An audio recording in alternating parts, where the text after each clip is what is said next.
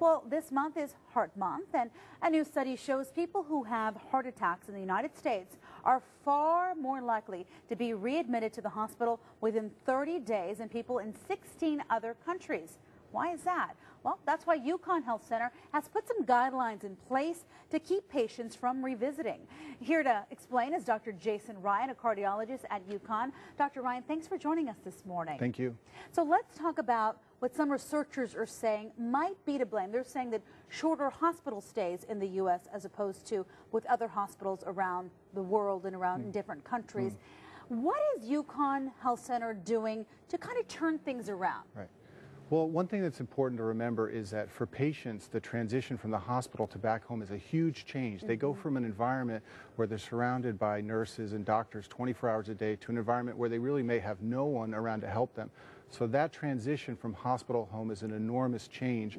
And I think we haven't done as good a job as we could in this country of managing that change by preparing patients for discharge, by getting them the services they need when they go back into the community, and by really providing them with access to their doctors and nurses when they have questions and new problems crop up. And that's what we've tried to focus on at Yukon with our hospital to home program. So that's one of the protocols, is to make sure that when you go home, the recovery process really initially begins. But what else have you all been mandating to make sure that your patients, your heart patients, are not readmitted? Yeah, so many of our heart patients come into the hospital, especially heart attack patients, like you mentioned, on no medicines, and will go home on 5 to 10 medications. This is an enormous change. How are you going to take those every day? When are you going to take them? Do you take them with meals? When do you get refills?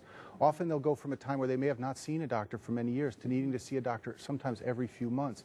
This is a huge educational component to managing your condition that people really have to be prepared for. So it's educational, it's about informing the patient and perhaps their loved ones who are going to be the caregivers. But let's talk about how Yukon now ranks. It's proven successful, these new protocols. How does Yukon rank? So we've been working very hard, especially for another condition related to heart attacks called heart failure, where the heart muscle doesn't pump as strongly as it should. And the readmission rates for heart failure are much, much higher than for heart attack. About 1 in every 4 patients leaves the hospital and comes back within 30 days. So we've made it a priority to try and drive those rates as low as possible by transitioning people to home.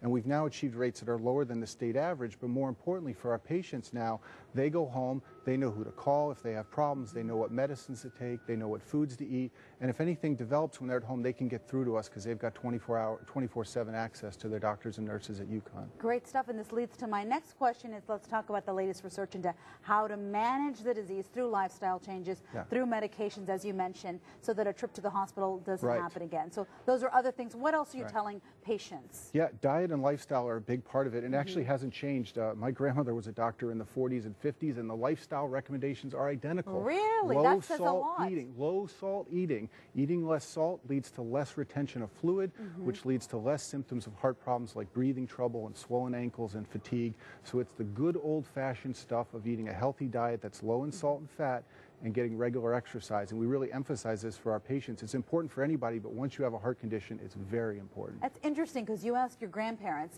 how are things, and they tell you the exact same thing, the tried and true methods that still work today, but we forget that those are the old-fashioned ways that do work. Right, yeah. Once in a while, people come to see me and they want to know if a new procedure or a heart transplant or something will help them, and oftentimes it turns out to be the good old-fashioned stuff of taking your medicines, eating right, and getting a good relationship with a doctor who can help you when things develop. Well, our viewers at home, if they want to get additional information, some more important information, where can they go? Could they go online and get?